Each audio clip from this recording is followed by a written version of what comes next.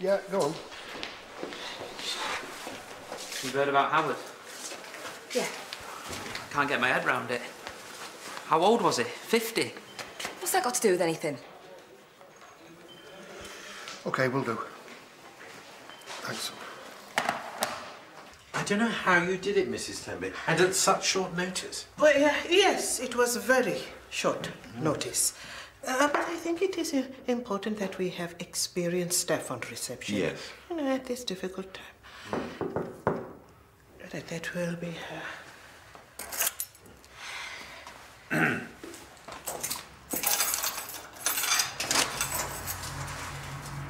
Mrs. Tenby.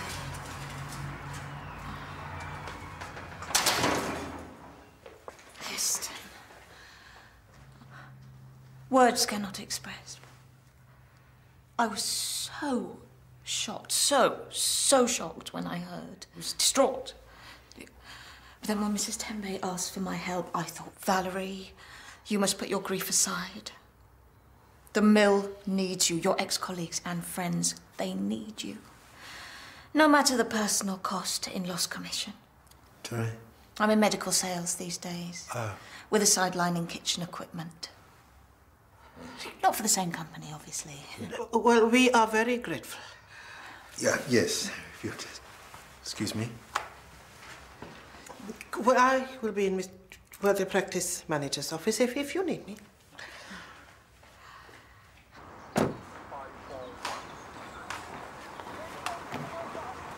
Are you two heading to the shopping precinct? Yes, Sarge. We've had reports of a vagrant harassing members of the public. Great. Sounds like Gerald Higgins by the description. Really? He tends to steer clear of people. Till he needs a handout. Probably blown his welfare on that brain rot he pours down his neck. I'll leave you to look into it. Oh, Sarge. Do you know what's happening with Howard's funeral? I'd like to go. It's tomorrow, St Bernadette's. If you need time off, have a word with the duty sergeant. Thanks. I really want to be there. He was a good bloke. Yeah, he was. Doesn't feel real. Ready?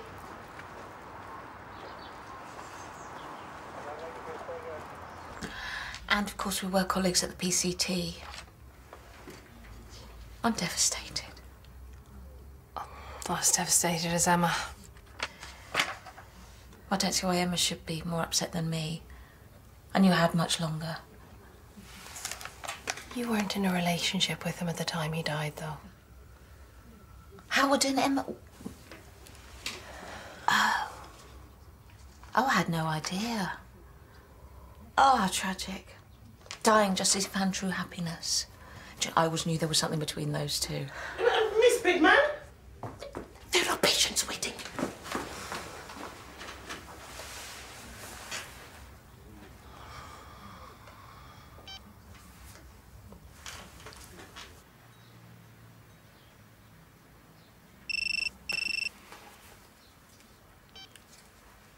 Hi. Hey. You okay? Not really. I'll come home. No, you don't have to. No, I want to. As soon as my morning surgery's done, okay? Thank you. Bye.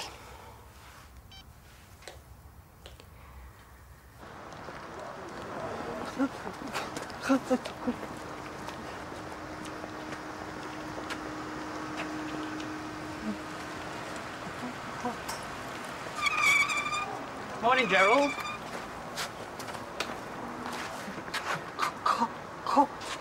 Coco? Gerald, what's the matter? He's had a skinful. He doesn't normally start drinking this early. Something must have upset him. Listen to me. Don't make me arrest you. If I get any more reports of you harassing people, I'll be back, and you'll spend the next 24 hours in a cell. Do you understand? Now get back to your pit. Sleep off whatever it is you've drunk. Do you think it's safe to leave him? Maybe we should call an ambulance. He's in a right state. He spends most of his waking hours in various degrees of intoxication. He's not sick, he's wasted. In every sense of the word. Oh, I've interrupted your lunch. No, it's been sat there for half an hour. Just can't face eating it. Okay. Please try. It's really important after what your body's been through. Maybe later. Okay. I called Amelia. Oh. I know. You were right. What did she say? Not much. She was cold, distant. She's not coming to the funeral. Well, you can hardly blame her. He was her father. Can't she forgive him even in his death? I just wanted something good to come from all of this. Give her time, you know. The funeral's tomorrow. I'm sorry. It's just that everything feels so hopeless. You know, I mean, Saskia's waiting for me to select some hymns and organise the readings and contribute to the eulogy. I can't even believe that he's dead, never mind talk about him in the past tense. Okay, all right. Okay. We will do all those things together. Okay? Good. First things first. Okay? Cup of tea. We were here last week, giving security advice. Such a shock when someone you know dies suddenly. His poor family. I mean, how do you come to terms with that kind of loss? What are you saying? A long, slow death from some hideous disease is better? Oi!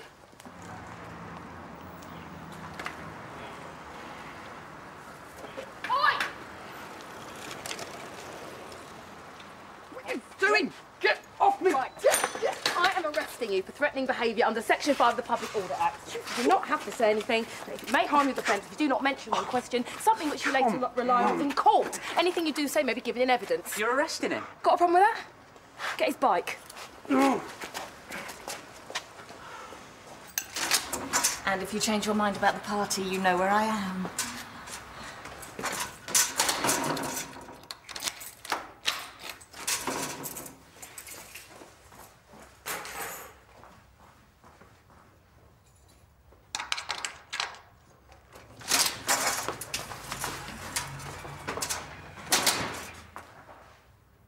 Hello?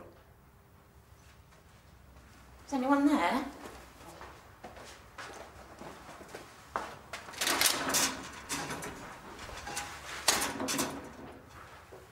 Hello? Hello?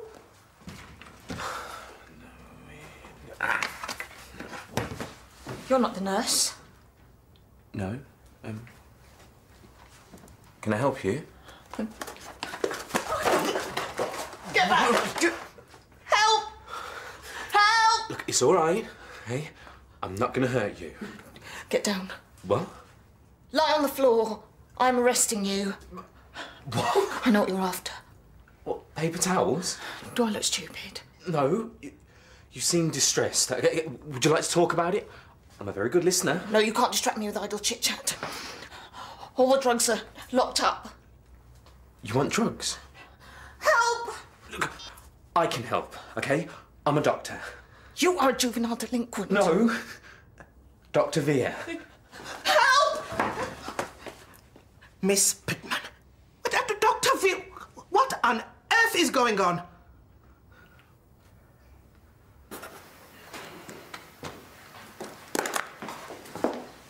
Look, is here.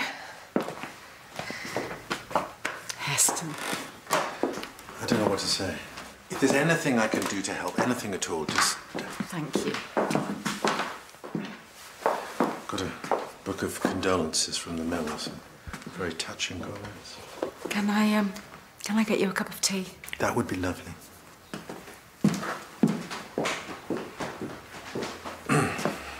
This is ridiculous. This is harassment. I'm pretty sure you can't do this. Button it. You're in enough trouble as it is. Everything all right? Fine. Dominic Jennings. I've arrested him for threatening behaviour. He was cycling on the pavement, and when I challenged him, he was abusive. Yeah, you pulled me off my bike. Shut up. Dominic, have you been in trouble before? No. I'll check. No. And you're at university. Yeah. Come on. Owen. Close the door.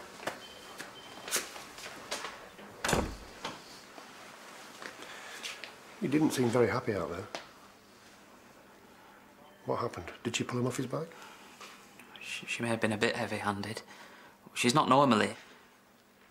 What? She's not normally what? Owen. Sorry, it's just... I can't stop thinking about Howard, and she's so unmoved. It's like her hackles rise every time I mention his name. If she doesn't want to talk about him, don't push it. It seems so heartless, like he didn't mean anything. He was a mate. It's probably just her way of dealing with it. Everyone reacts differently. She has been on edge all morning. Well, there you go. But you do know you can talk to me. Thank you, Sarge. Okay.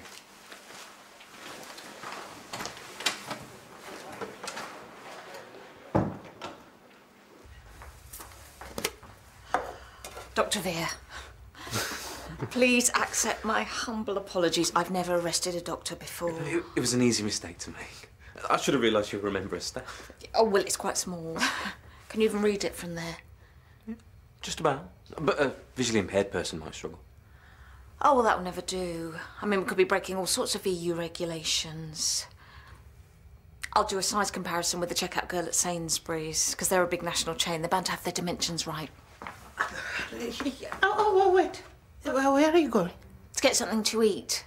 My turkey wrap is no longer fit for human consumption. No, that was my fault. Please, let me buy you another one. Absolutely not.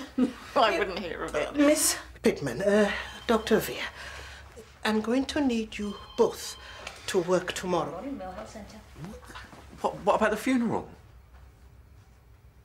Love divine and morning has broken. Excellent choices. We think so. Well, thank you. We're struggling a bit with the eulogy. You're giving the eulogy? No. One of his army friends. But the family have asked me to say something about his time at the mill. And everything I come up with is... well, it sounds so trite. Heston's good with words, you know. You'll help. Oh, yes. I mean, if you're looking for inspiration, how about the Book of Condolences? There we go. Aha. Truly a man of integrity, he ran a tight ship. Stick to the carriageway in future. Cheers. Yeah. Well, I don't think he'll be doing that again. You worked a fair bit with Howard, didn't you? DCI driver, she's going to say a few words at the funeral and she's collecting anecdotes from his colleagues. I haven't got any, sorry. Will you be attending? I'm on duty. We can sort something out if you want to go. That won't be necessary. Might help. No, it won't. Nadia, a close colleague has just died. Nobody comes out of that unaffected. What are you trying to say? Pulling a young lad off his bike. Not like you. Excuse me.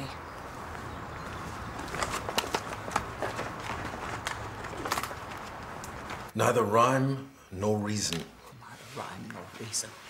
He had an aneurysm. I mean, something must have made it rupture. There's no point tormenting yourself with the whys and the wherefores. It's my fault. I mean, he was stressed. He was stressed about me. We've been through this, Emma. It was not your fault. Well, who then?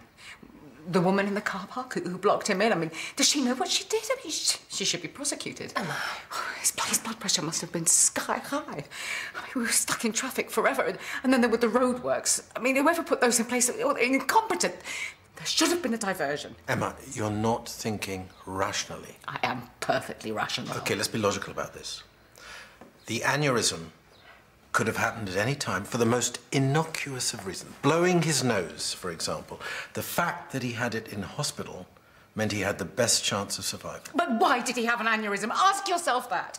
I mean, was it a lifetime of stress in the army serving his country? And then a career in NHS administration? I mean, you above all people know how difficult it is to run a surgery. It was too much for one man to bear. Howard made his choices, as we all have to.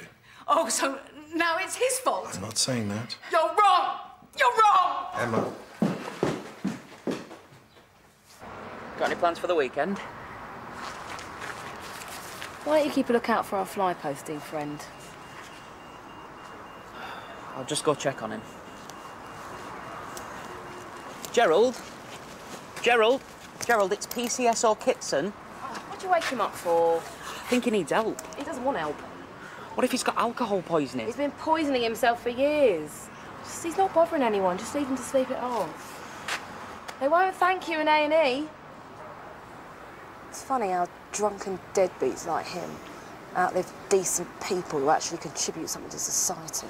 Just to be on the safe side. Oh, there he is.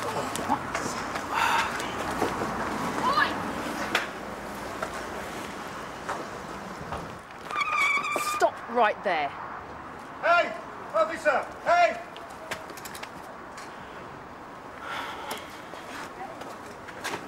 You are under arrest.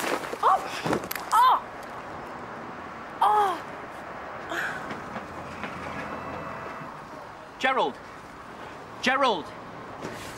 Gerald, speak to me. Gerald, can you say your name for me? Gerald! You're supposed to back me up. Said you're faffing about with some drunken deadbeat. I'm sorry I wasn't there. I think he's had a stroke. Yeah. And if anyone needs a lift, there'll be plenty of room in my car. I'm sorry. Oh, there's no need. I'll be back in a bit.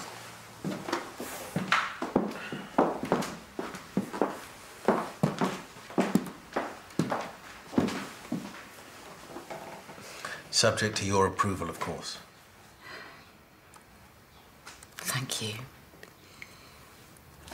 Heston, would you do a reading? I'd be honoured. A poem or something, but nothing too preachy. Is there anything else I can do for you? Well, the family want to know the number of mourners from the mill and the PCT. I'll look into that. What about Howard's police colleague? I think Rob's looking after that. I think they're doing their own special tribute.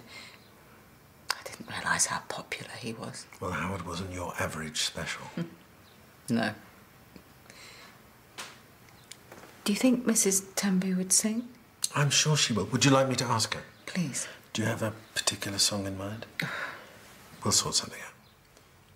Thank you. I'm afraid I'm barely functioning. You're doing fine. I just don't want to let him down. You won't.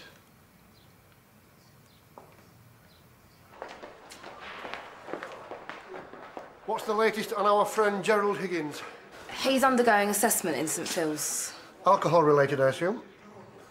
Looks like he was sober when he collapsed. The paramedics reckon it was a stroke. Sober? You're saying that he wasn't drunk while he was harassing pedestrians? He was trying to get help. That was 5 hours ago. You did speak to him? Yes. So how come it's taken so long? His symptoms mimicked intoxication. We made a mistake. PCSO Kitson wanted to call an ambulance this morning. I refused. Because he's an alcoholic vagrant? Are you injured? It's nothing. I fell over. You couldn't ride your bike back. Get it checked out with the doc. I would show you my tribute, but Heston's gone off with the condolences book.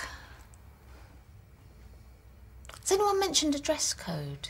Not to me. Black's safest, I suppose. But these days you can never tell. I have seen mourners decked out in all the colours of the rainbow. Did you hear about that funeral in Brighton where the mourners all came dressed as furry animals? Really? Yeah, it was on the news. There was an unfortunate incident at Graveside. Squirrel Nutkin headbutted Jemima Puddle Duck. Some issue over the final resting place of a first edition Peter Rabbit. Apparently the deceased was a big Beatrix Potter fan.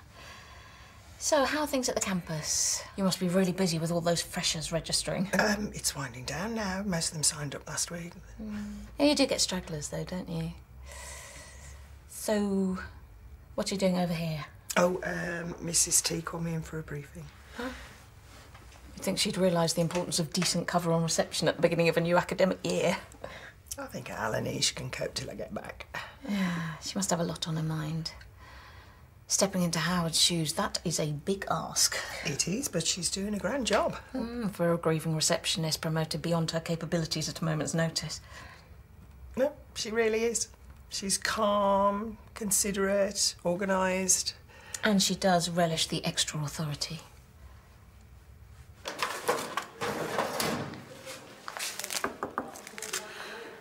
Doc wants me to have an X-ray. Get Owen to drive you. I'd like to apologise for my conduct today. It's been, I've been out of order. And I would like to attend Howard's funeral, if possible. And make a donation. Come in. There is no shame in getting upset. No, it's not that. It's just giving into any emotion. At the moment, it's a slippery slope. In some ways, I envy him. Not that he's died, of course not. I envy the way he went. Quickly. Not knowing anything about it. Not suffering.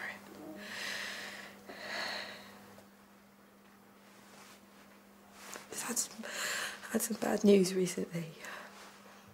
My mum's been a bit wobbly on her feet for a couple of years and a bit worse these last few months. She started behaving oddly, having some problems with her memory. She's just been diagnosed with Huntington's disease. Oh, Nadia. I am so sorry. It gets worse. It's hereditary. I've got 50% chance of developing it too. But you don't know. I can have a genetic test to see if I carry the gene. What are you going to do? You know, if the test shows that I carry the gene, I'm not sure I could live with that. But, of course, you could very well be perfectly healthy. Yeah. And if I refuse the test, I spend my life needlessly worrying I'm developing symptoms every time I drop a spoon or forget why I walk in the room.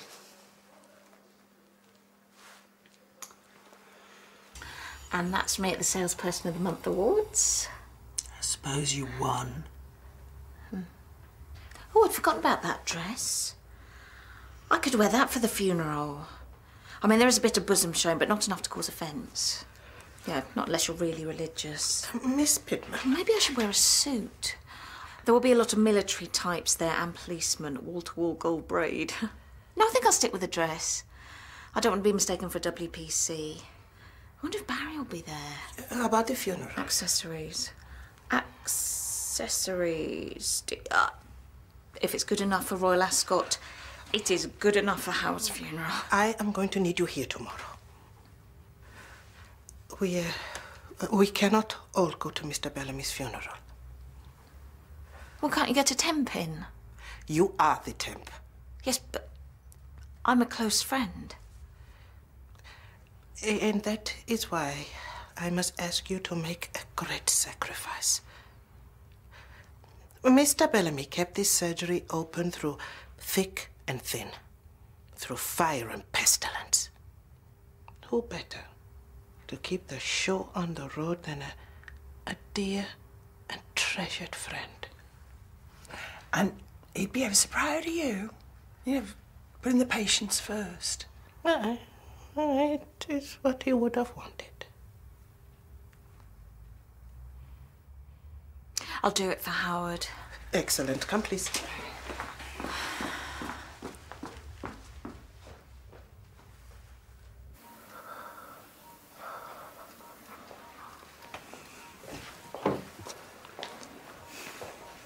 How's the shoulder? Nothing broken, just torn muscle. How's he? Some brain damage, but the consultant reckons he'll pull through. He'll need a lot of support. Should have listened to you. I should have been more insistent. Sorry about today. All of it. Ready? Give me 5 minutes. Meet you in the car park. Sure.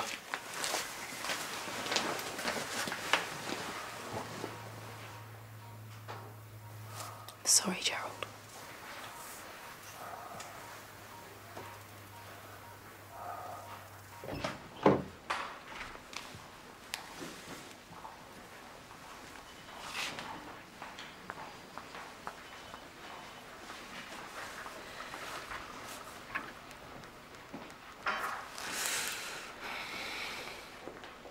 Dr. Wheeler? Yeah, I'd like to go ahead with the counselling with a view to having the test.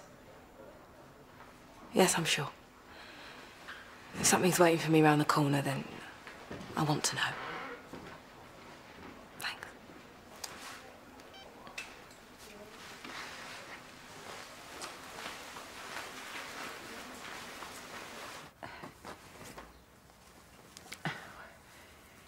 What about this?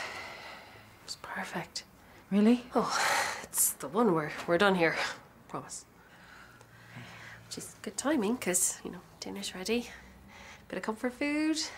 Yeah, it's a shame Heston couldn't stay for dinner after everything he's done today. What are friends for? Come on, I'd really like to see you eat. Yeah. I'll be down in a minute.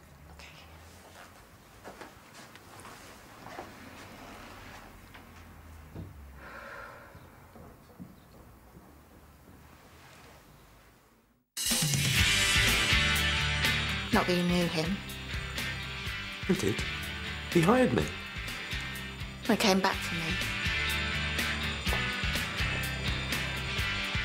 An honest man here lies at rest. You think I should be in there, don't you? Like I was with Sam, sitting in the front row. My own.